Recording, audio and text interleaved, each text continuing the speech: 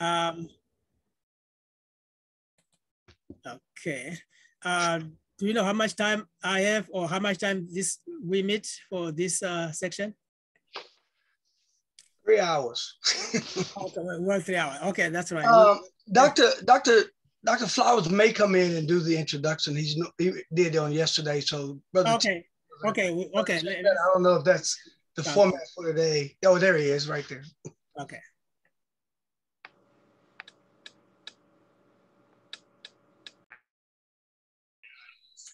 He actually has 2 devices. He's monitoring on this one, and he's all right. Good morning. Can y'all hear me? Oh, there you go. Gotcha. Good morning, Dr. Can you hear me? Yes, sir. Okay. So to the members, the valued members of Cohort 2024, it is my distinct honor and pleasure to introduce to you all Dr. Robert Wafawanaka, who's going to come and to share with you today. One of our esteemed colleagues here at STVU, really in the areas of biblical studies, and is it New Testament, Old Testament? I always get it confused, Doc. It's the Old Testament, right? Old Testament, yes. Old Testament, yeah. So he's just going to come and talk to you all today about this developing of the foundations, the biblical foundations. And so I'll turn over to you, Doc. Is there anything you need from me before I jump back into the other room, sir? No, how much time do we have for our session?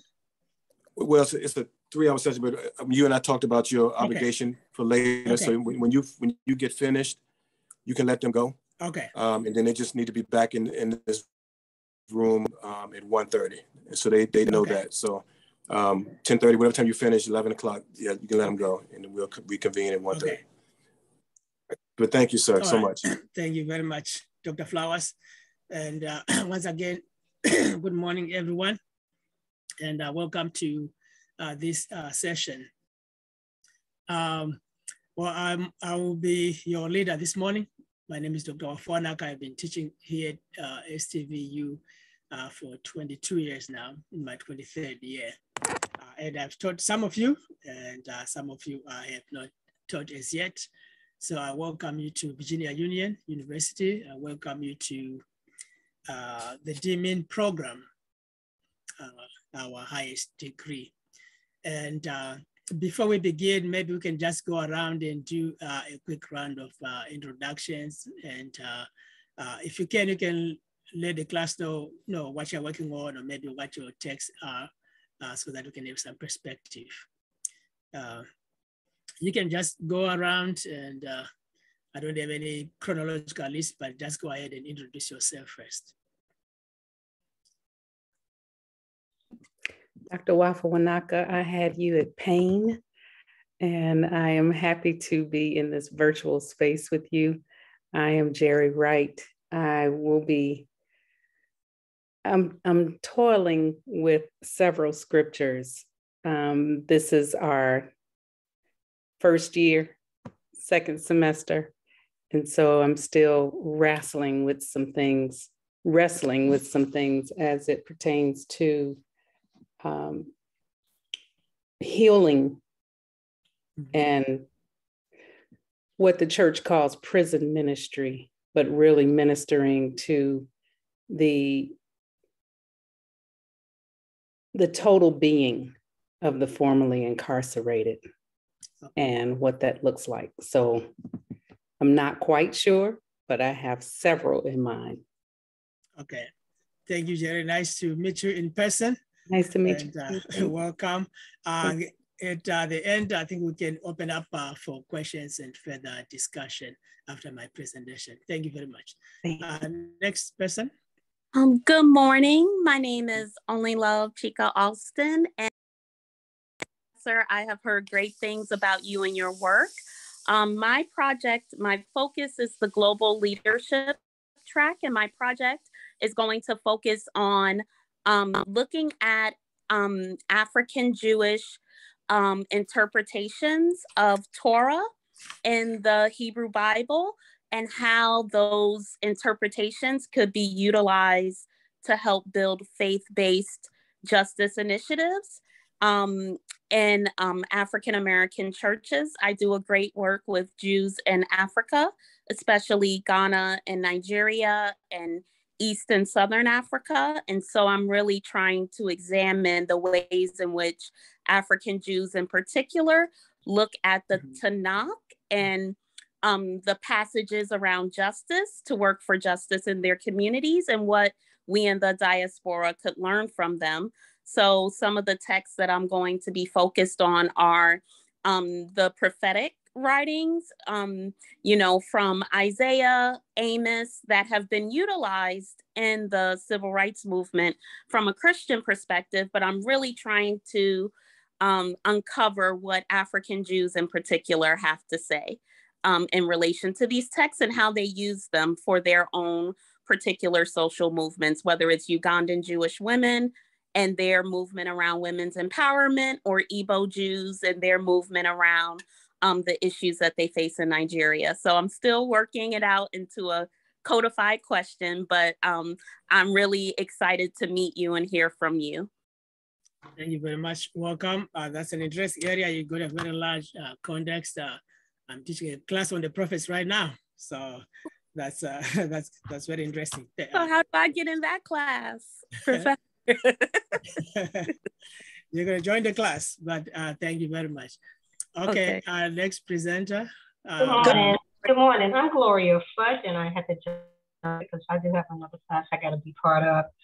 I'm a professor here at the VUU and teaching in the Sidney Lewis School of Business. But my main focus is on the Black church and social concerns today. My husband is a pastor, and we do have a church, and I see a great falling away of our members, and I want to dig deeper and to see what is causing this. Why are people getting what they call church hurt? What is happening with our people, and why they don't feel the need to be embodied in a church or to be part of a church. So that's my main focus, and I'm trying to dig deeper into that and see exactly what the reason is and what we can do to remedy that situation, and to see if we can open up. I can find ways to open up a little bit more about what people are looking for now and not getting in the Black church in America today. So nice meeting you, sir. God bless you. Nice to meet you, my colleague. Thank you very much. Welcome. Yes, sir. All right. Good morning. I'm Shanteria Sampson. And when my husband was consecrated bishop in 2010, our assignment was essentially to go into the marketplace. That was the assignment that the Archbishop gave us. So in concert with that, or to work that mission, we ended up developing an organization called OHUB, or Opportunity Hub. And at the most basic level, our goal was to break poverty. Before he was consecrated, we started Streaming Faith. So with that, our mission was, go ye into all the world. We wanted to reach 1 billion people with the message of Christ. And that's an ongoing concern for 20 years. And then with the marketplace, I'll say marketplace ministry to keep it simple. But much of that is still like global or online. So we have this, overarching or global sense of ministry. But what we have found in dealing with the young people as we move them into their first jobs in tech, we are finding that tech, of course, is very hostile, very discriminatory. And we're finding that when the young people learn how to program computers, or code as they call it, it's almost like the way that you were raised is how you will process it. So the crying, it's almost like beating yourself up, when you get something wrong. So we've been working, I guess, for the past couple of years to ensure like mental wellness, because we already know it's a hostile industry. But then how do we shore them up as they go forward and move into tech? And we know, or we find that most of them do have roots in the church. They grew up in the church. So I'm also looking at it in terms of like the church as mother, or the Black church as mother, in terms of mental wellness, that if a certain level of, I have to determine exactly how I want to coin it or phrase it. But if there was a certain united way that we raised children beyond, you know, spare the rod, spoil the child. Like we can't continue to raise slaves. So how do we talk to the 2-year-old and grow these people up so that once they're older, but it's sort of concerted throughout. So I'm still, I'll say, struggling to kind of focus all the way in, but I know that the main focus would be mother in terms of how we talk to, how we teach, how we raise. So the Black church is mother, but then still not only a ministry to mothers, because we need men, we need everyone to do this. Right. And with the focus being like slavery. Say that again. What did you say? I think Randy Jones, I think you said something. I thought I just finished out your introduction. Go ahead, Ms. Sampson. Oh, so just looking at it from like a post-slave traumatic disorder and how to break that, because my understanding is for every year of slavery, it takes 5 years to heal. So we need a miracle because we can't wait or go 2,000 years. All right. Well, thank you very much. Another very rich context. You have to do quite a bit of digging, but hopefully you'll be able to find your foundations along with your advisor and craft that document appropriately. Thank you. All right, next person to introduce themselves. I'm Reginald Jones, and my project is church growth through discipleship in a rural Black church, meaning in the church is First Amy Zion Church in Livingston, Virginia. And my scripture for foundation is Matthew 8:28-18-20. Jesus came and told the disciples, I have been given all authority in heaven and earth. Therefore, go and make disciples of all nations, baptize them in the name of the Father, the Son, and the Holy Spirit. Teach these new disciples to obey all commandments I have given you. And be sure of this, I will be with you always, even to the end of the age. Church growth meeting physically, but not more important physically, knowledge and in spirituality. Because in a small context, you might not never get a mega church, but you can still grow the people. My problem statement is why is there a lack? There's a lack of discipleship in our church, and a hypothesis that there has been no discipleship training in this church, and the church is about 22 years old. I've only been there about 8 years. Biblical foundation, I said that theological anthropology to study people and their learning habits. My methodology, I'm more out on that, but it's ethnographic, relating to people's learning habits, and how I plan to attack this problem to fix it is through prayer, training in person, multimedia, and training in groups by ages, because people learning, you got your children, your youth, and then your adults, through Bible study, church school, and preaching. All right. Thank you very much for sharing another very rich context. I have worked with students who have worked on similar texts, and especially when you talk about discipleship outside of the U.S. context, it has different implications, especially in the African context, because you had missionaries who went to Africa to make disciples of all nations. But what does it mean to do missions in a foreign land? What does it mean to teach them? Part of discipling is not only just teaching, but also learning in context. This way, you're able to effectively provide your ministry or do your discipleship. So there's a matter of teaching, but there's also a matter of learning in a particular context. So knowing your context will help you to teach better. All right. Thank you for that introduction. Next presenter, please.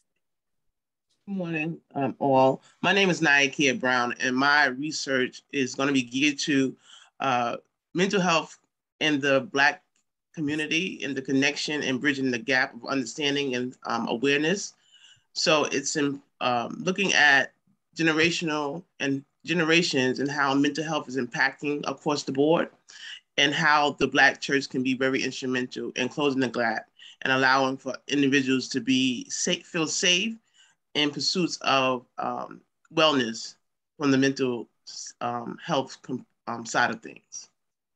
Okay, thank you very much, Ms. Brown. The issue of mental health, that's another issue that we don't usually talk about in our churches, but I'm glad that there are people who are willing to work on that issue and put a spotlight on it because it is an issue that affects us as people of African descent. So hopefully your project will be able to unearth some insights, some resources that can help people to deal with mental health issues, since it is one of those issues that we don't normally talk about. So thank you very much. I want to encourage you to keep working on it and produce a fantastic document for your people. Thank you. Next person to introduce themselves. I'm Dewey Williams, and I'm still formulating exactly how my work will come together. Right now, I'm kind of titling it Incarcerated Joy. And I worked with those incarcerated on death row. And I have 172 handwritten statements about joy, and my sermons that I preached about joy on death row from the men and women. And I want to take their words and formulate how joy resides. Many people go into prison ministry, I think, for wrong motivations. And they do not see that these individuals are fully human and still have life and still have something to contribute. So I want to take these contributions that I already have and formulate ways that we can present incarceration in a different light. And, I'm not pro-incarceration, but they're there and we have a call. The scripture I would use is Paul and Silas were incarcerated and they sang and prayed, and the scripture says the prisoners heard them. So I want to work on how do you be heard, and more than just the physical hearing. How do we get people to hear in their spirit, and how do we hear from them? Okay. Thank you very much. I have had a couple of students who have worked on the question of incarceration, but primarily they were concerned about people returning from the prison system. And as returning citizens, what is it that we can do to make sure that when they get back into society, they can adapt and be profitable citizens without going back into the system. And in some cases, they had to put programs within the prison system so that people can learn skills before they get out, so that when they come out, they can be productive. So again, if your context is the prison ministry, that's another interesting place where perhaps you can also provide some resources that can help people when they come out, so that they will stay. Well, the men and women on death row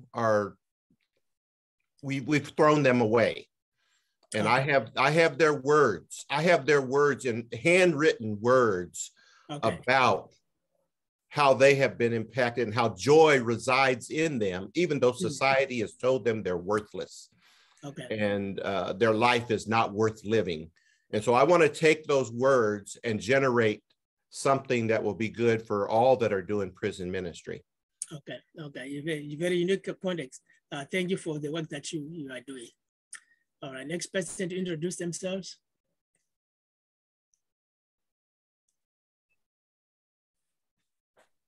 This is Dr. Wafawanaka. This is Quinzel Chestnut. I was your student back in 2009. Oh, yes. Well, yes.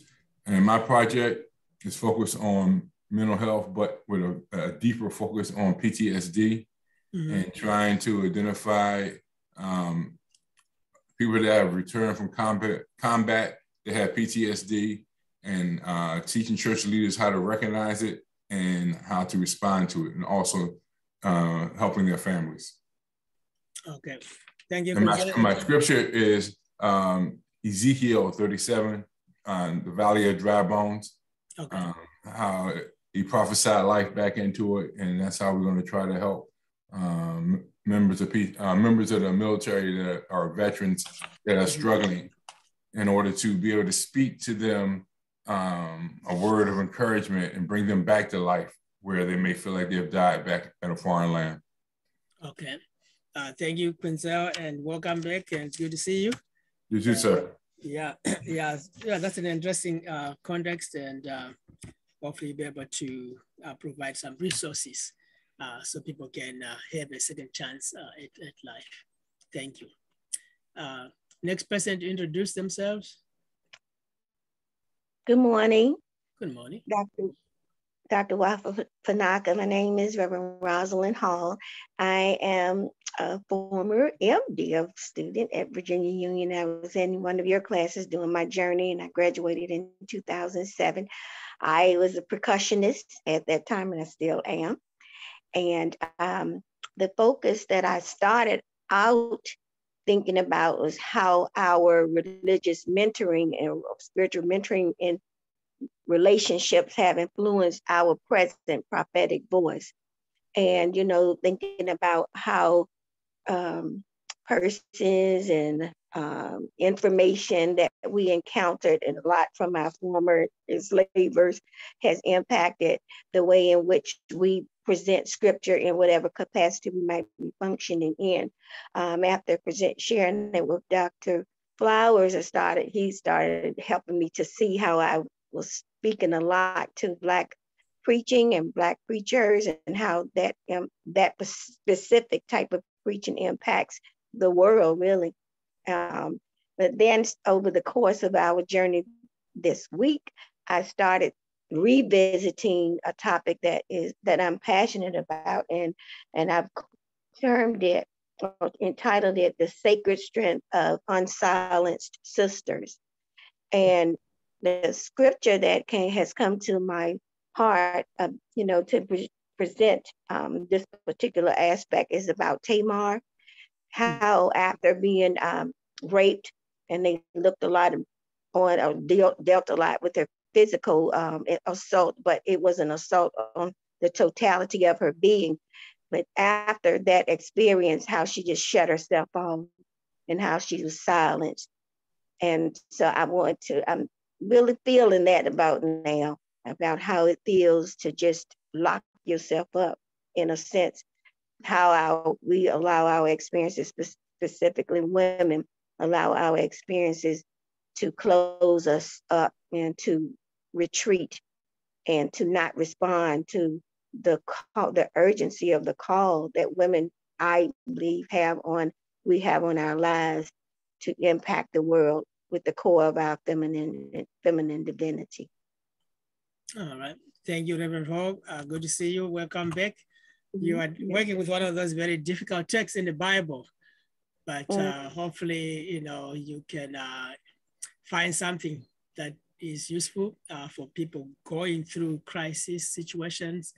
And again, these are texts that sometimes you want to shy away from, but you can, find some resources and wrestle with them, do some exegesis to try to provide some light in a very difficult situation. All right, thank you very much. Next person to introduce themselves. Yes, my name is Gregory Clark, and the project that I'm still fleshing out is a transformational reaffirming project for Black males. Initially, it was going to be just for Black men, and now I've recognized, from me being a football coach dealing with young men, that it has to be Black males, because we have to get them a little earlier. We can't wait till they get to manhood. Basically, is a project that allows them to unpack themselves and to see themselves not only through the process of having mentorship, but also from the process of being able to be exposed to allowing themselves for mental health processes for them to either discuss and for them to unpack, because there are a lot of times that we as Black males are not open when it comes to our mental health. So create a project that allows them to be open in the space to recognize that mental health is just as powerful and positive as their physical health. All right, thank you. I'm seeing some common threads. Question of mental health, it keeps coming up, which means that it's an important subject to address. And I've also heard in the past a student who wrote on mentoring men, I think probably about 10 or so years ago. So that issue of mentorship, that's an important issue. And again, we can reach our young men, young males at a young age. Hopefully we can mentor them and show them the right way to succeed in life. Thank you very much. Next person to introduce themselves. Yes, good morning, Professor. Good morning, class. My name is Melaine Rochford, and I've decided to focus my topic around the children of clergy leaders and examining the systems of support that currently exist or may need to be created for the children of clergy families, especially Black clergy families, in order for them to thrive mentally, physically, spiritually, emotionally. And I'd like to really take a closer look at the female children of clergy leaders, because I believe some of the challenges they face are unique and different from their male siblings, if they have a male sibling. And so I'm looking to do qualitative research like interviews, surveys. I'd also like to examine the media depictions of preachers' daughters. And so how we're depicted in film, in television, in novels, that sort of thing. And so I'm still trying to hone in on what biblical texts will undergird this project. And so I'm thinking through some of the daughters of kings or the fathers of the faith, but I still really haven't kind of pinned which biblical text or texts, plural, I'm going to use. So that's pretty much it. All right, thank you, Melanie. Sounds like a very unique project, unique context. I never encountered it, but hopefully you can write something interesting. But there's variety in the text that you produce, and hopefully you can work close with your advisor to identify the resources that you need and also to get the guidance in the direction that you will need. Thank you and welcome. Next person to introduce themselves. Yes, my name is Rodney Sampson, and I am working on building thriving Black ecosystems in the fourth industrial revolution. I want to find out if today's Black institutions, particularly the Black church, can be a direct catalyst for creating new multi-generational wealth for our families, communities, and culture with no reliance on pre-existing multi-generational wealth by taking full advantage of the technology startup and venture ecosystem. I would say spiritual kind of precedence is Isaiah 43:19, behold, I would do a new thing. That's the case for innovation. There's also the case for entrepreneurship and investment at Luke 19:13. And then there's the case for divine creation and dominion in Genesis 1:26, and then the case for inclusive ecosystem building in Acts 4:32. Thank you. Thank you very much. Very interesting text. Thank you so much. All right, next person to introduce themselves. I guess that might be me. So my first name is David Jamel. My last name is Williams. I am a one-time graduate from Virginia Union with my MACE. I am working on the concentration of global leadership and institutional reform. I want to try to help specifically address the gap between church and community and the church's responsibility in mending that gap, while at the same time also want to refocus on helping train our leaders in ministry to be better and more equipped and more practically applicable leaders in their said respective ministries. With that requires people recognizing the difference between chaplaincy and evangelism, for example, things of that nature, helping them be more astute in what they're addressing, who they're addressing, and the purpose of what they're doing it with, and then helping institutions develop proper curriculum to address their specific context and how they try to prepare the next generation of leaders and next generation of community activists and leaders, in a nutshell. All right. Thank you, David, and welcome back. Next person. I guess that leaves me as the next person. Good morning, Dr. Wafawanaka. Good morning, Everett. Never get your name right. And we meet again. Yes, we do. Thank you so much for being here with us this morning. I want to share briefly. I guess my scripture is incentivized and inspired by two scriptures, Nehemiah 6:3, the conversation and the dialogue that Nehemiah is having about rebuilding the wall. And then Isaiah 58:11 through 12. It talks about the repairer of the paths and the breach and things of that nature without getting into too much of it.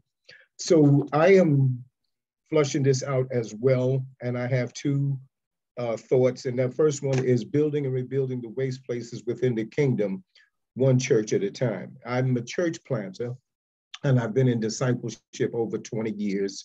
I was invited to go to places like Russia and China to do discipleship with the Navigators. I don't know if anybody has heard of them, but they're in over 100 countries. They are absolutely great. But I plan on writing my own program in terms of the discipleship from what I've seen.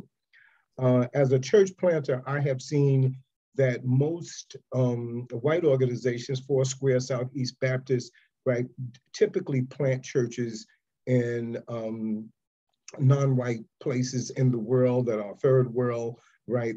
They have less resources. And what I have found is that they have not planted the church, but they have planted the seeds of missionary work, which creates enslavement. Most of the time that they take their resources and they plant them, they don't go to Philly, they don't go to Harlem, they don't go to Bed-Stuy, they don't go to Brownsville, they don't go to Compton, California. They go to places where they are unchallenged. And so what I see that's happening in the Black church, Pentecostal, Apostolic, Methodist, Baptist, is that we do nothing about that. The other point that I was trying to flush out was finding and unseating the church that's sitting in the pews. Too often we let ministers sit in pews for 30, 40 years because we have no intention there. Now, I heard Dr. Flowers say there are many churches out here available. Yes, but unfortunately, the political scene of getting into those places becomes more difficult. So we have many ministers that are capable, and I'm wrapping it up with this, that should be in churches of their own to create a dynamic discipleship and revival force throughout the kingdom of God. All right, very dynamic topic. Thank you, Everett, and welcome back. Next person to introduce themselves. Hello, I'm gonna jump in there. My name is Timony Figueroa, and I am still wrestling with, I saw someone put in the comments, I think it was Ms. Sampson, that your work is one thing and your calling is another. And so I do realize that my calling is women's ministry, and I've been operating in that for quite some time. I'm a pastor's daughter and been in church all my life, and realized that a lot of what I have been through, my struggle, I'm a single mother of 3 children, I'm divorced, and a lot of what I've been through is I have fought through to continue my assignment in ministry. And I realized that that commitment is innate in me.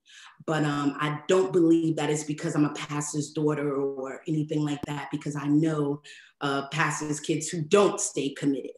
And so it is my burden specifically toward women to help us to balance our life in church and our life out of church. And I'm much like Elaine Rochford, as a pastor's daughter, that many times in ministry, you function one way and outside you function another way. And so it's my burden to help women to be able to balance their church, because God cares about us in the walls or outside of the walls of the church as much as he does inside of the walls of the church.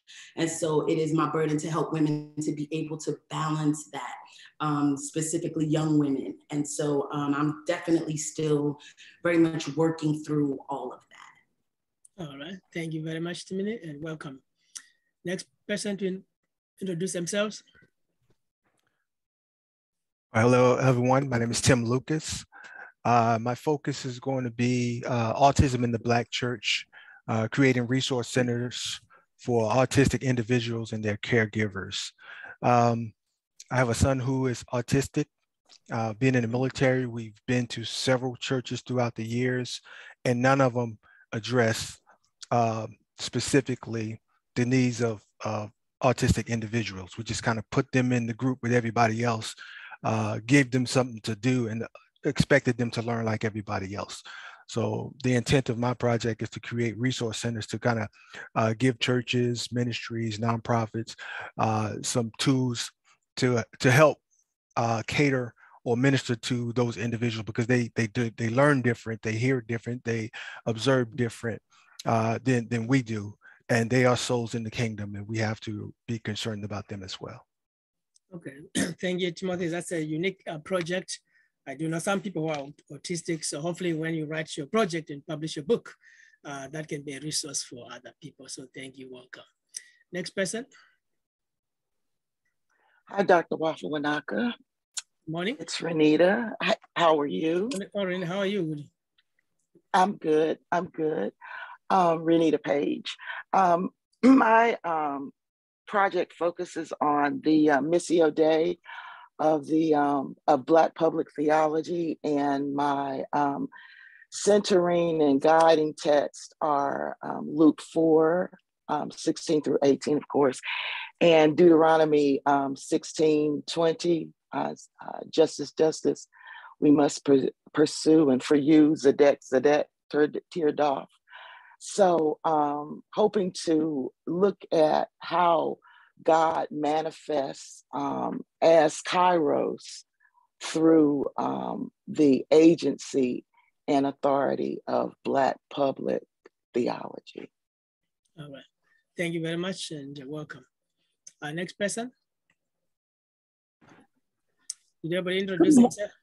Good morning, everyone. My name is Naomi Jordan Cook, and my project is seeing ways of how we can go beyond the digital or the technology divide,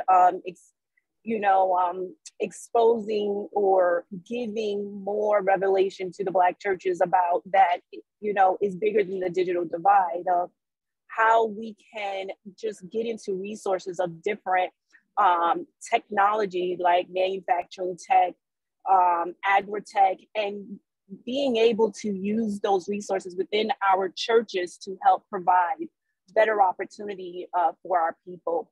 And it's a pleasure being here. Heard great reviews about you, Dr. Wafawanaka, from my family members and also from church members that have attended your class. Thank you. Thank you very much. Welcome. Thank you. Okay, next person. Might be a few more people left. Good morning, sir. This is Jackson. Go ahead. I've had you. I had you for biblical intro to biblical studies as well as Hebrew. And my work that I'm focusing on is social justice as a tool of reconciliation and allowing the African American church to be in right relationship with God and with humanity.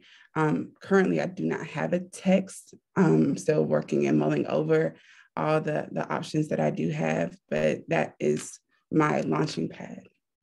All right, social justice, very interesting topic, dear to my heart. Welcome, and good to see you, Ms. Jackson.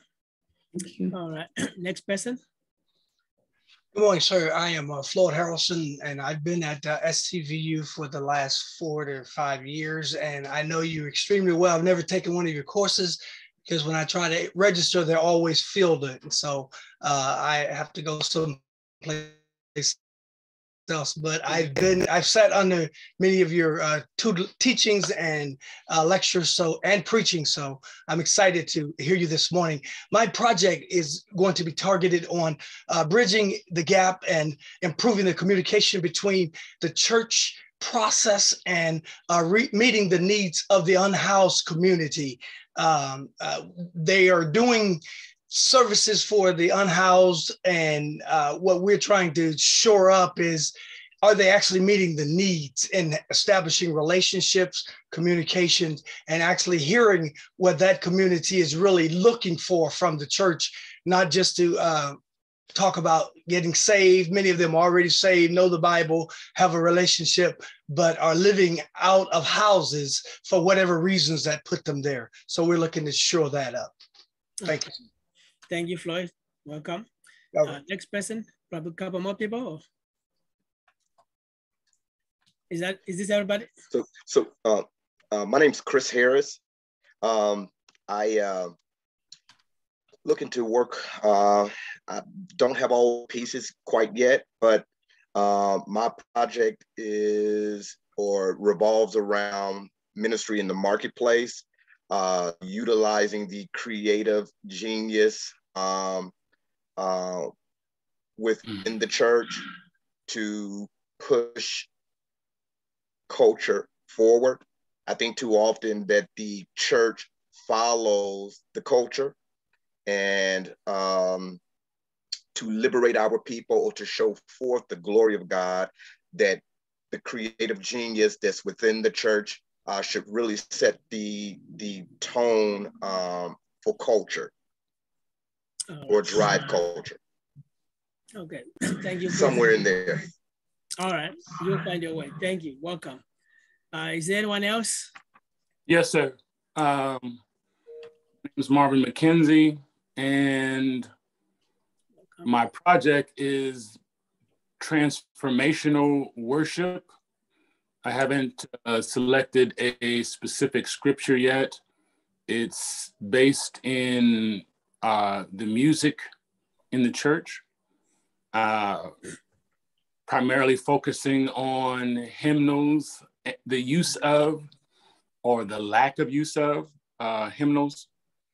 And I guess that's about the size of it. Music in the church, transformational worship. All right. Thank you very much, Marvin, and welcome. Anyone else? One more. Miss Blackmon, I think I see your name there. You want to introduce yourself? Sure. My name is Tracy. I work with United Church of Christ in denominational leadership. I'm happy to be in this program, and I'm sorry I'm having such trouble this week. I have a lot of fires going on at the denomination and trying to manage both. And the focus of my work, or the emphasis of my work at this point, which has shifted, is to create a theological framework for movement work that is rooted in discipleship for organizing from the church platform versus organizing from the public square.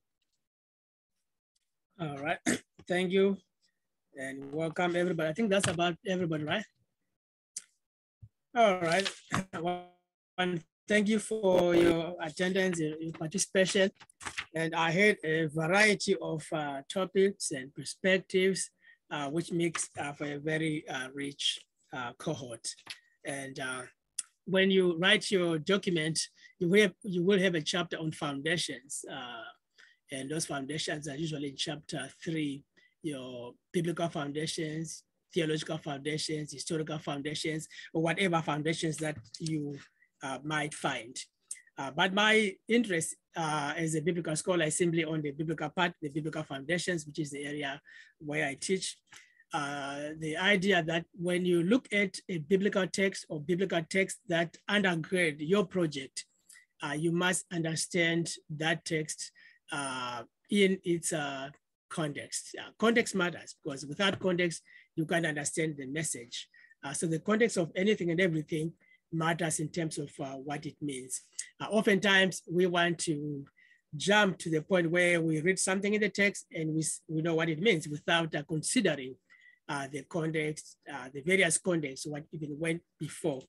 So before even you preach your sermon, I know many of you like to jump to the preaching proclamation point, which is similar to where you are when you pick up a biblical text and you want to apply it to your context. But before you do that, there are some things that you need to know that are fundamental to proper exegesis.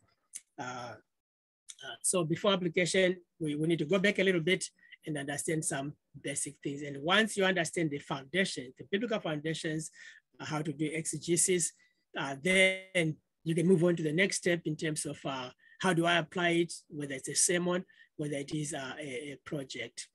But you must not rush to application without digging through those foundations. And those of you who have had biblical studies, exegesis, or even been in my classes, you are familiar with some of those foundations. But reading through DMIN projects over the years, one of the areas that seems to be lacking is that students oftentimes don't have an appreciation of exegesis. They don't dig deep enough. You know, you read something and people simply touch the surface. Perhaps you might have forgotten your exegesis, but again, as you work on your biblical, theological foundations, that is the time to step back and remember some of the things that you learned about so that you can apply them. So whatever your project is, you will be dealing with a biblical text, whether it is in the Old Testament, Hebrew Bible, or the New Testament. You still need to do the same kind of thing where you do a fair amount of exegesis to understand that text in its context, and then you can go on to apply that text. So I simply want to show you a few things that pertain to that idea of exegesis, and then you can use whatever you can to try to dig through your text. So let me see if I can share a screen if I have that ability. Okay, let me pull up this document here.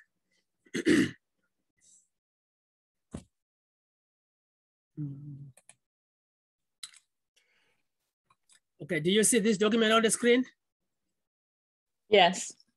All right.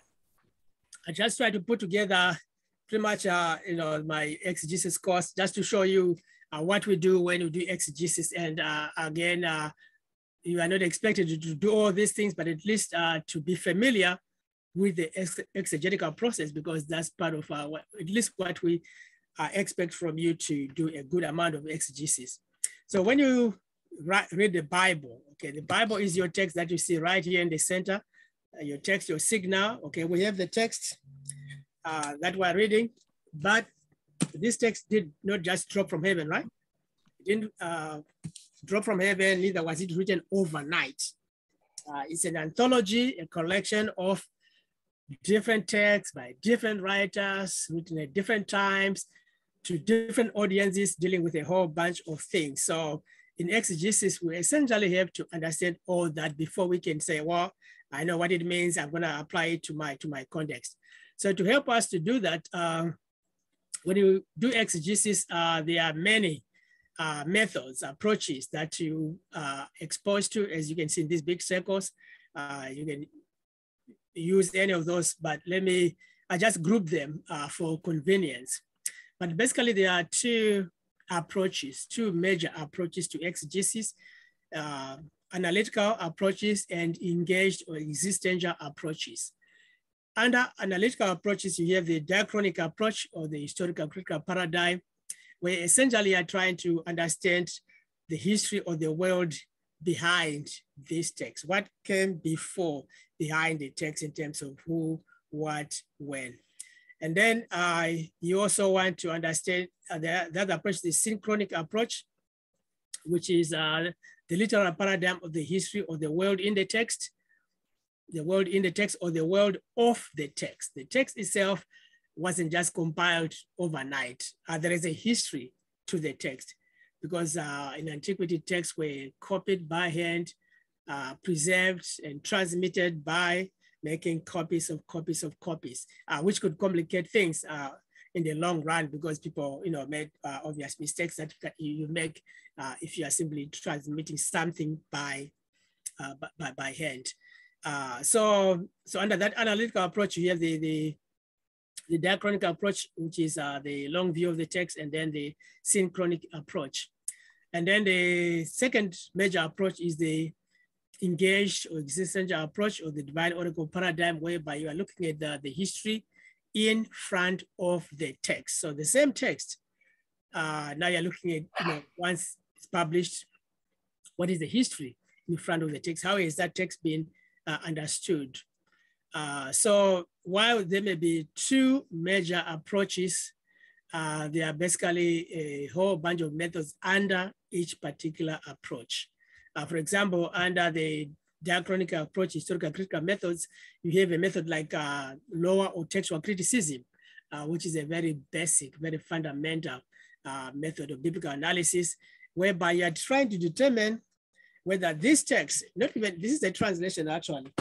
In fact, we are working with the Hebrew text, the Hebrew Bible, somewhere on my shelf is there, trying to understand whether that text was the original wording.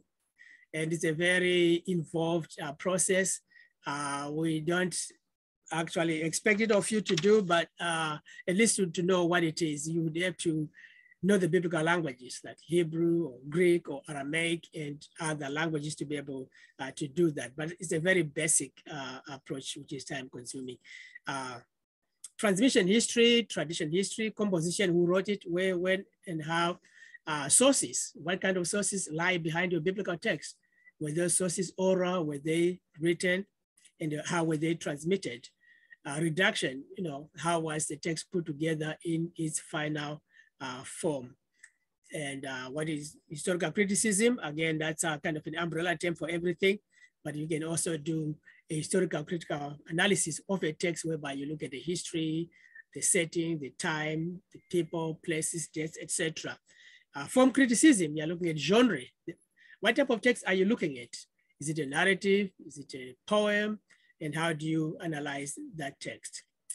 Even canonical criticism, before the text is put together, how was it canonized? There's a history to the canon. In other words, there were many religious texts that were circulating in antiquity, but they all compiled and canonized at some point. So all these methods help you to go behind the text to understand what came before your text. Then once you have that little background of the history behind the text, then you can focus on the text itself, which may be where you are, where again you want to engage the text as a literary product, as a final form, as a published product. And you may use methods like literary criticism or narrative criticism, again, when you are looking at the text as a story. And if it's a story, it is, its plot, its outline, its characters, and a particular outline. Some of the methods are also, they also overlap.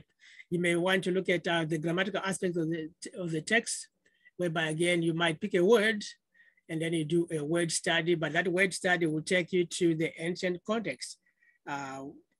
What is the semantic range? Who used this? What did this word mean originally in its context? How was it used over time? By whom? In what context? And what did it mean over that period of time? And what does it mean in this particular context where I'm engaging the text? And how do I use it in my particular text? So even a word study would also give you a lot of information. Structuralism, you're looking at the underlying structures of a text, the deep structures, the surface structures. Deconstruction, you're breaking it up and putting it back together. Reader response, you are the reader. There's no meaning that is ingrained, built within a text, but you as a reader, you find meaning as you read that text. So what meaning do you find in the reading of the text? But this method is primarily focused on the finished product, the final form of the text.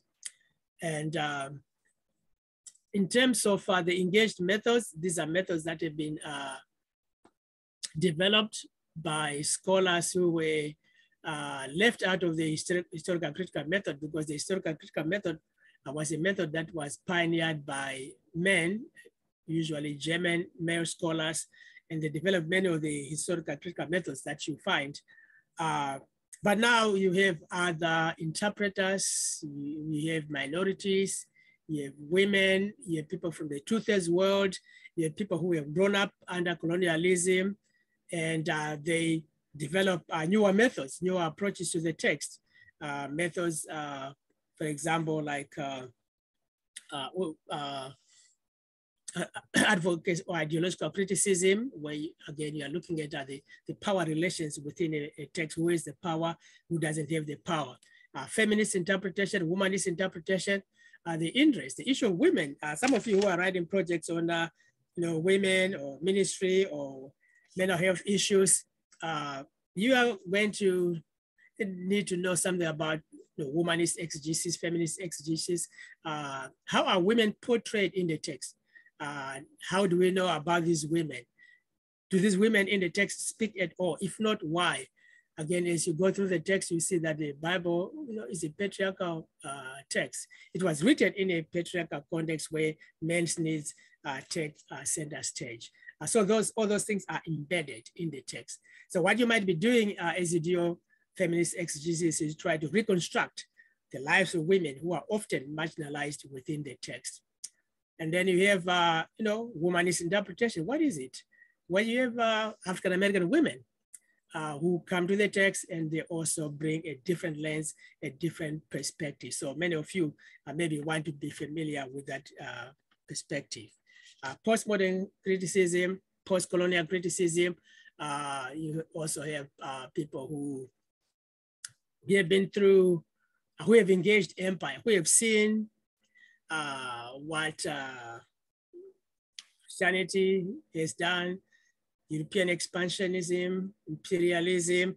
How has that affected people on the other side of the globe? Some of you have talked about missions, but what does it mean to do missions or to evangelize on the other side for people who have lived under imperial occupation?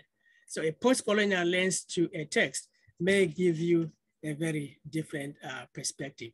But you don't use all these methods, but you apply the ones that are applicable to your text. So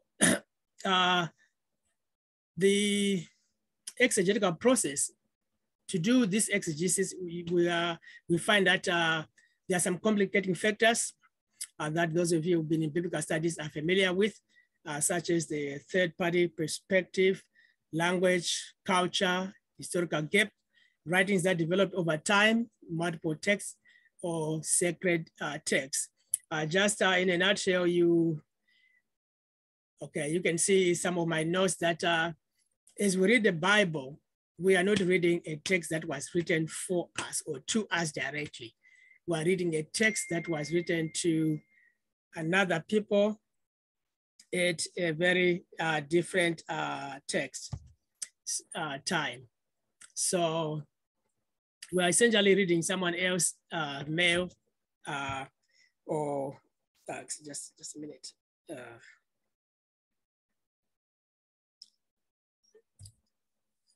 So we need to understand that as we come to the biblical text, we are engaging the text from a different perspective. We need to understand the original writers, the original receivers of that text. If you think of Paul's letters, he was writing to certain communities where there were issues and problems, and you need to understand those problems before you can apply that text. If you look at the text in its original language, you are reading the Bible not in English. English is just one of the translations. And then you can say, oh, how good is the translation? Well, it's as good as the translator. So this is the reason why you have so many translations of the Bible, because a translation is essentially an interpretation. But if you wanted to understand the text in its original language, then you need to learn some of the biblical languages so that you can read that text on your own. I teach 4 Hebrew classes here in seminary. So you might want to, start learning your Hebrew, especially if you want to stay in biblical studies or go on to do doctoral work. You'll be required to know the biblical languages. As we read through the Bible, we see that the culture is different. There are ideas that are very different from what we think they are. For example, coming from Africa, I thought football and soccer were the same thing. So I came to America and I found Americans playing football with their hands. I said, well, that's not football, it should be handball. But again, because my context was different, but now that I have lived here, I know the difference. So as you go through the Bible, you find many things that are foreign to our culture, things that relate to sacrifice, or the law of the levirate, infant mortality rates, or patriarchy. These are things that you will need to dig deep to understand what they meant, to make sense of them. I don't read them with your 21st century lens, but basically try to go back in time and try to contextualize these things. As you look at the Bible, you are looking at text that comes from the Greco-Roman context, the Hebraic and Greco-Roman context, and we are separated from that context by centuries. So even that text came together over a period of some 1200 to 1500 years. So many things can happen and change in the process of developing a text over that length of period.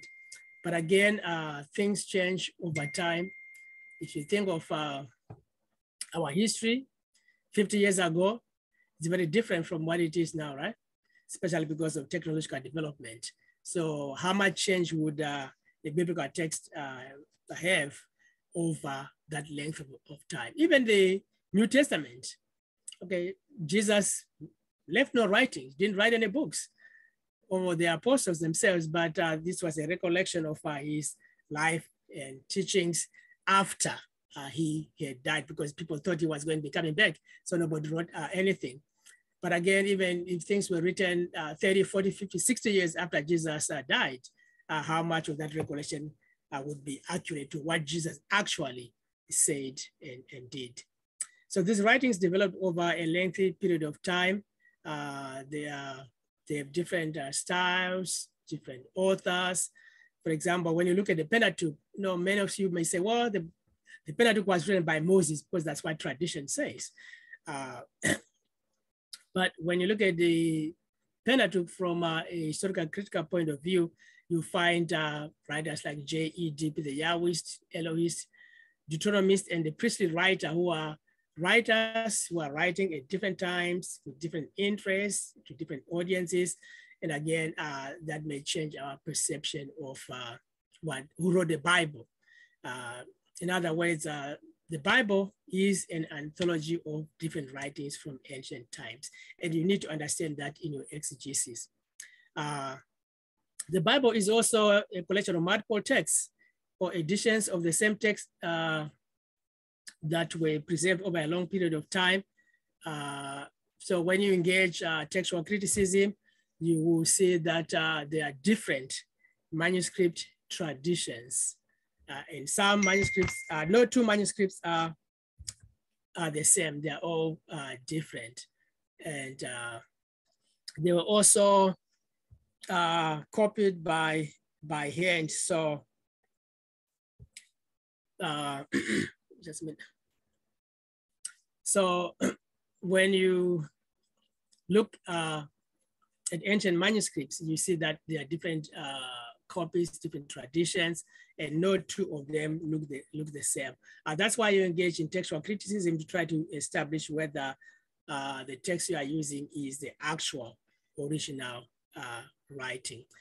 So you may end up looking at the Dead Sea Scrolls, which is a group of manuscripts that were unearthed recently, but they date back to the 2nd century, and scholars use that along with the Septuagint, the translation of the Hebrew Bible into Greek, to reconstruct what might have been the most likely original reading of the text. And once scholars have done that, then they can come up with a readable translation for us. So before we have this text, a lot of things have gone on to produce this translation. And again, you just go into a bookstore, a library, and see how many Bibles there are, how many translations there are. All that is a result of the work of scholars. But again, they come to different understandings of that original text. That's why Bibles read differently, because it's basically a matter of interpretation. And then finally, you have sacred texts that the Bible is interpreted by people who are Jews or Christians or Muslims. And sometimes we have certain ways of reading or interpreting the Bible in the Jewish Hebraic tradition. The Hebrew Bible, the Old Testament makes sense in its own context, but as Christians, we want to see the correlations between the Old and the New. As a matter of fact, we can't understand the New Testament without the Old Testament. But in the Hebrew Bible, in the Jewish context, the Jewish Bible does not have the New Testament. It's sufficient in itself. So that's why the question of context is important. Now, to engage in exegesis, to use those methods that you all see, there are a series of steps that we follow. There's a book by Michael Gorman, Elements of Biblical Exegesis. Those of you who have been in my class, you're familiar with that, where again, you use several steps, 7, but sometimes there are 12, sometimes there are 15, depending on the exegete. But Gorman has 7 steps.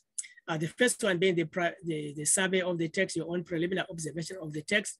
So as you're looking at your foundations, you have to make some observations and write down what seems to be going on, what seems to be the main theme, and all those things. Then you look at the contextual analysis, where you look at the history, social, cultural, theological, canonical context of the text, also the literary and the rhetorical context of the text. So you're looking at various contexts of the text, because context is important. Even placement of your text in the Bible is important. Why is your text placed here, and for what reason? What purpose is it providing? What is the history behind this text? So the context is very, very important in terms of understanding the meaning of your text. So you must understand that first and foremost before you say, now this is what it means in my particular context. You also do form criticism, where again, you look at your text in terms of its form, structure, setting, intention, and movement. This is genre analysis. What type of text is it? What kind of text? And again, once you know the genre, then you have a good idea of what meaning you might have. For example, again, if you know that your genre is a comedy, you expect to be entertained. But if you're reading a tragedy, there will be some sad news in that context. But each form has its own structure, its own outline, its own way of progressing. And again, its own particular intention. After you do those basic things, then you may come to the detailed analysis, where you do your verse by verse analysis, where you analyze everything, turn every stone, analyze every word. And again, you may pick words that you may want to focus on. But the detailed analysis is the major part of your exegesis, whereby you're trying to put this text together, trying to interpret it in its various contexts, taking its genre together, and trying to understand what it means. After you do that, then you come to the synthesis, whereby you basically identify the main meaning of your text. This is where you draw your thesis statement that will drive your interpretation. So you do all those things in order to try to arrive at the main point, the key point that you introduce in your exegesis paper. You can't do that without doing all these other things. But once you do them and you understand what you're dealing with, then you can come back and say, well, now I'm going to write my thesis statement to introduce my paper, and then that will be your guiding light as you do your interpretation. The expansion is simply where you use resources to fill in the gaps, because you go through the exegetical process, the 6 steps without any commentaries, making primary observations. But after you finish, then you come back to do research to fill in the gaps or things that you might have missed. And then you conclude your text. So here are some of the things that you do under, textual translation. You take a passage, you read it, you look up any significant issues, you make your own translation, compare alternatives, and then you can start a sermon use list if we are doing this for a sermon preparation. But it is the place where you do your translation yourself. In fact, it is recommended that you not just use a translation, but come up with a translation yourself. But that requires you to know the biblical languages. If you don't know them, that's all right. you can consult several Bible translations, lay them side by side, 4 or 5, and then try to pick or use the ones that shed better light on your text. The historical context, examine the historical background of the passage, describe the literary historical setting, examine the foreground and of the passage, what comes before, what comes after your passage. Again, that these are part of the contextual analysis, again, where you try to understand the history of your passage. The form, again, what is the genre? What is the larger category and what is the minor category? If you're in the book of Psalms, okay, you're dealing with Psalms. That's just a large blanket term.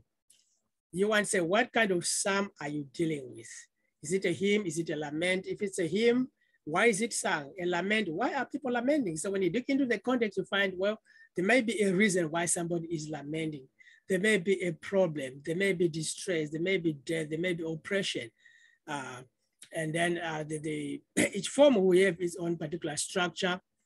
And say somebody is rescued from enemies, then in another point, they might compose another type of psalm, a thanksgiving. Why is this thanksgiving given? Well, somebody has been in trouble. They've been delivered. Now they have a reason to give thanks. So when you read the text that say, give thanks to the Lord, that's the reason why they may be doing that.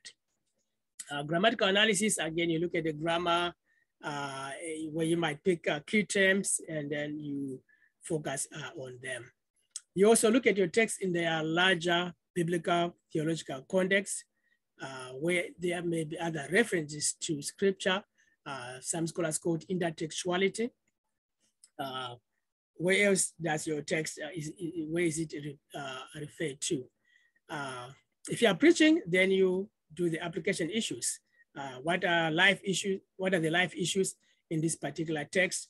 And then after you understand your text in its historical, social, cultural, historical context, then you can move on to your sermon. How do I now apply this text to this audience? So if you are preaching in church, you do exegesis, but you don't simply leave it as exegesis. You engage the text so that your congregation can understand some of the backgrounds, context of your text. Then after that, you can apply your text to your audience, because your audience comes to hear an application of the text. They want to know what the text means. What is the message for me today as I look at this text, as I come to church?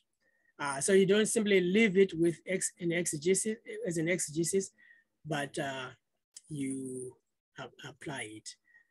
But for the purposes of a seminary paper, you can simply do a fantastic exegesis for your professor, get your A, that's fine. The application part, that's minor. You can do that perhaps in the last part of your work.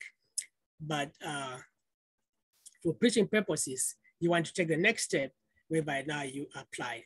So at this point, you are probably at that preaching moment whereby you want to choose a text and then you want to apply it to your context. But before you do that, there are some things that you need to know. And the things that you need to know about your text are the things that I've gone through this slide to explain.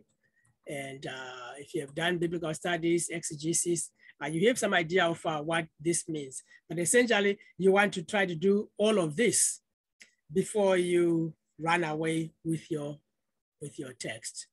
So do a good amount of exegesis first, which is usually lacking in your papers. And after you do your exegesis, then you can say, well, this is how I'm gonna use this particular text because now I understand it. Let me just end by just a couple of examples. For example, you have the Emmanuel sign. Okay, let me stop sharing so we can just see each other. Okay, you have the text of Isaiah 7 and 8, right? You're familiar with the Emmanuel text, whereby Isaiah said, well, a virgin shall conceive and bear a son and shall call his name Emmanuel. And if you didn't do a good amount of exegesis, then you can say, oh, well, this text is prophesying the birth of Jesus. And we usually run to that because when you read the New Testament, right? Matthew, I think around chapter 123 said, well, all this happened in order to fulfill what was prophesied by the prophets, that a virgin shall conceive and bear a son, and equally his name Jesus. Well, what is happening is that Matthew is reading the Hebrew Bible, not in the Hebrew Bible, but in the Greek translation, where the Greek text refers to a virgin. The Hebrew Bible simply refers to a young woman of marriageable age. But Matthew is an interpreter of the Old Testament. He's looking at the Old Testament and prophecies, their mode of interpretation, and they are looking to see the fulfillment of prophecy. So when you read the New Testament, you find many things being fulfilled. But before you even come to fulfillment, you must understand what it meant in its historical context. So if you go back to Isaiah chapter 7, you find that King Ahab is threatened by a coalition and seeks Isaiah's advice. And Isaiah says, well, the Lord will give you a sign. And he said, well, I don't want to chase the Lord. And he's given 3 signs anyhow, one of which is the sign of the Shear Yashub, a remnant shall return. Then Emmanuel, Isaiah 7:14, that before this Emmanuel child is able to distinguish between good and evil, because Emmanuel in Hebrew means Emmanuel, God is with us in this crisis, right? So before this child is able to distinguish between good and evil, this crisis that has been formed against you will be demolished. It will be gone. And then you say, well, how long does it take for a child to recognize the difference between good and evil? Short period of time. If you go back to Isaiah 7:8, there's a 3rd sign, the sign of Maher Shalal Hashbaz, that Isaiah, the king is given. And that sign also says that before this child is able to speak, to say mama and daddy, this coalition will be destroyed. How long does it take for a child to babble mama, dada? A very short period of time. So those prophets are given in context in order to encourage the king that don't worry, this crisis will be resolved in a very short period of time. So once you understand that, so when Isaiah made that prophecy, he wasn't thinking of what might happen down the street 7 centuries later, 8 centuries later with the birth of Jesus. Isaiah was simply focusing on the contemporary situation. I'm teaching a class of the prophets now, and we're learning that the prophets really, they study their context, their environment, and on the basis of what was happening, they could predict reasonably what was going to take place. So that's the context of that particular sign. But as Matthew is in a different context and is an interpreter. The other example that I have for you is the book of Jonah. You are familiar with Jonah, right? Jonah didn't want to go to Nineveh. And you wonder, well, why didn't Jonah want to go to Nineveh? And most of us say, well, he didn't want to go to Nineveh because the Ninevites were evil. Yeah, sure, they were evil. If you look at Assyrian history, they killed people, they impaled people. They were very brutal in their regime. So they were feared and they were a hated nation. So no wonder why Jonah might not want to go to the Ninevites, because they're just an evil people. However, if you look at that text, at the beginning of the text, especially if you read it in Hebrew, the text says that Jonah is asked to go to Nineveh to preach to the Ninevites, not because they are evil. One of the translations that their evil has come up against me. But the word that is usually translated evil also means disaster, calamity, trouble. So if you take that meaning, he's asked to go to Nineveh because Yahweh is concerned about the disaster, the trouble, the calamity that the Ninevites have experienced. What is that calamity? We don't know. The text is silent. It does not say what it was. But what the text says is that Yahweh was concerned about the Ninevites and their disaster, in spite of who the Ninevites were in history, right? Yahweh can simply say, go prophesy, go proclaim the word, even to your enemies. You might not want to go there, but Yahweh tells you to go there anyhow. So we get a very different interpretation when you look at the text in that way, that, you know, Yahweh is concerned, not just about Jonah, not just about the Israelites, but even the other people, even if there may be enemies, even if there were people who oppressed the people of God, or even brought down, destroyed the northern kingdom of Israel. So again, context matters. Context informs our interpretation, and exegesis helps to flesh out what we might discover in the text. And I'd hope that you are able to do the same with your text, so that you can bring new light, shed new light on your text. All right, that's all I have for presentation. If there are questions, we can discuss them. Dr. Wafawanaka, this is for Quinzel Chestnut. Are we able to get a copy of the slides or the notes that you put out? Yeah, I can share them with Dr. Flowers. I don't know if I can do that in this screen, but I can send to Dr. Flowers to send to you. Yeah, I can do that. All right, thank you. I'll make sure that he gives them to you. You're welcome. Other questions about exegesis? Now that this is twirling in your mind, and I think, how am I going to use all this?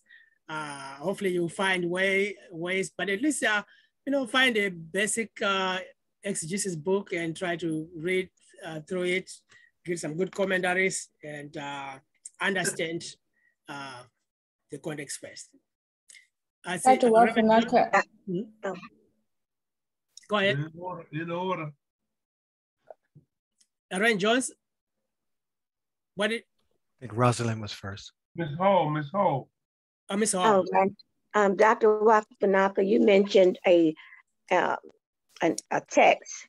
When you were talking about, you said that it's a recent text that you suggested that we might want to look into as we are working through our exegesis. I didn't catch the name of this particular. It's on the slide. You will see the book on the slide. It basically goes through all the, it's called the handbook of, it's called the, let me see. Actually, I have that with me.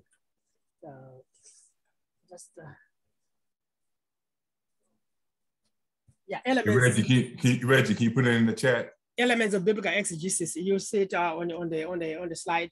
But basically, it goes through all the 7 steps that I was describing, step by step.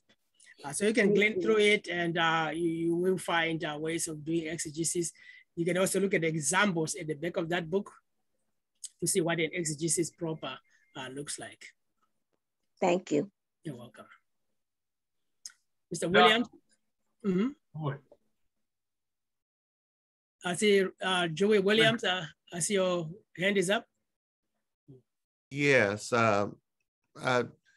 In your presentation, I heard 3 phrases. I heard Old Testament, I heard Hebrew scripture, I heard Hebrew Bible. Is there, in the academy, is there some preference? Is there some different way of saying this, or is there a preferred academic way of saying this? Are they just freely interchangeable?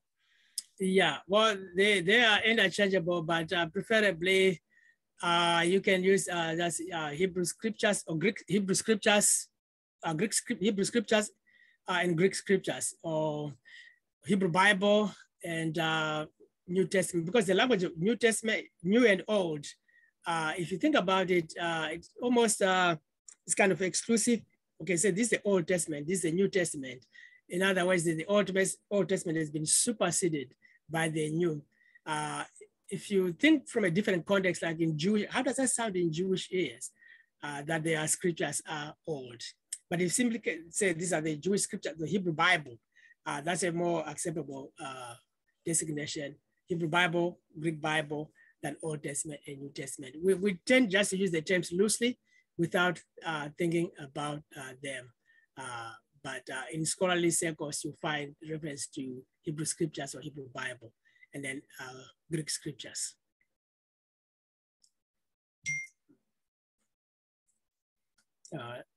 Sister Blackman was next. Okay. Thank you, Professor. I have a more general question. I just need a little bit of clarity. Mm-hmm. I know that we have to have a biblical foundation to our work. Does it have to be one text, or can we use multiple texts? You can use probably a few texts, 2 or 3 texts. Sometimes people might say with one text, but basically you want to, especially when you are writing the foundations chapter, you want to look at several texts that undergird your project. There may be one that is stronger than the others, but you can use maybe 2 or 3, depending on what you may find. But don't restrict yourself to just one text, but at least 2 or 3 that may undergird your project. Thank you. You're welcome. Pastor Jones, Reggie Jones. Thank you. Doc, enjoyed you as always. The question I want to ask you is this: what is the best interpretation of the New Testament in the original language? Is it Aramaic or is it Greek?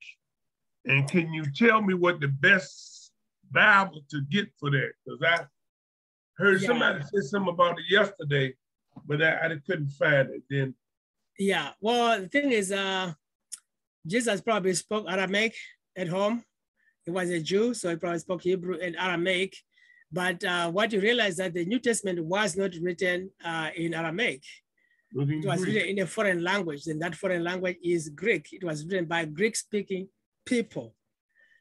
So if you want to talk about an original New Testament text, then you can go to Nestor Aland, Nestor Aland, it's called the Greek Testament.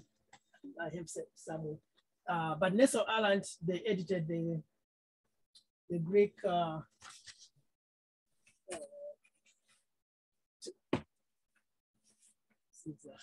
well, this is different. But basically you have, but it's called Nestor Aland. I think it's probably its 28th edition, but it is the Greek text of the New Testament.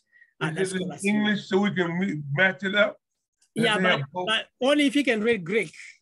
If you can't read Greek, then you will need to get a formal translation of the Bible, such as the Revised Standard Version, New Revised Standard Version, or the CEB. But the book by Gorman lists which translations are good for exegesis and which are not good for exegesis. I got that. Okay. Yeah. All right. Okay. Thank you, Doc. You're welcome. Appreciate you. You're welcome. Apostle Only Love. Other questions? Yes. Professor, I wanted to know, have you heard about the Hebrew manuscripts of the Gospel of Matthew that were found in India from? No, I have not heard. Can you shed light on the Hebrew manuscripts? Yes. So there are, and they're at, I think, the University of Tel Aviv, but they were gospel manuscripts. There were Hebrew manuscripts of the Gospel of Matthew that were found in India from among the Indian Christians that were converted by, I don't want to say converted, but I guess Apostle Thomas reached them a very, long time ago. I can put in an article about it in the chat, but I think it's the University of Tel Aviv that actually has them, and some folks are looking at them now, but I'll put something in the chat about it as well. And for my classmates, I'm putting in some translations that I use more like for my personal Bible reading and devotional, as far as good Hebrew translations of the scriptures. The only one that was used in the academic context was the Oxford Annotated Bible, but just for more so for sermon writing and devotional. These are some of the translations I use that are more true to at least the Hebrew. But Professor, I'll drop that in the chat. Yeah. Well, thank you for that. That's been interesting. Yeah. Well, if you look at translation, make sure you look at the former translations, HarperCollins, NIV, NRSV. Not so much the dynamic translations. They tend to be more paraphrastic. I know you all have the Message, but the Message is kind of paraphrased. I mean, Eugene, what's his name? He came up with a good translation. Eugene Peterson. Peterson, yeah.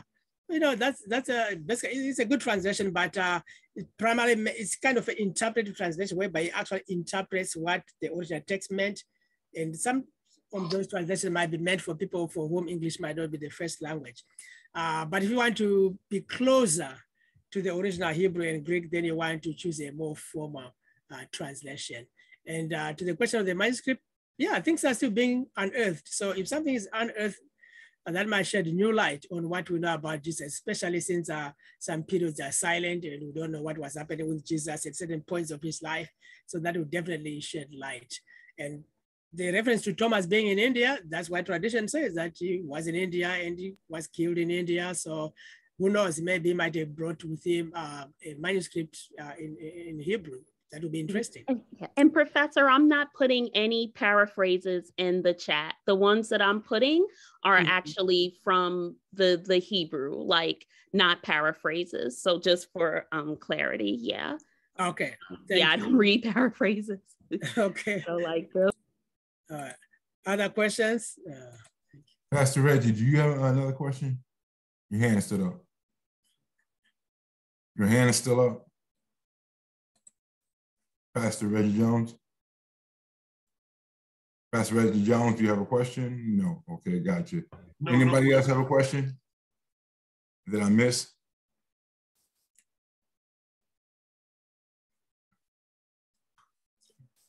Dr. Wafawanaka, I don't see anyone else that has a question. I just wanted to let you know also, I don't see him today, but we are blessed to have a brother from India in our class named Nathaniel.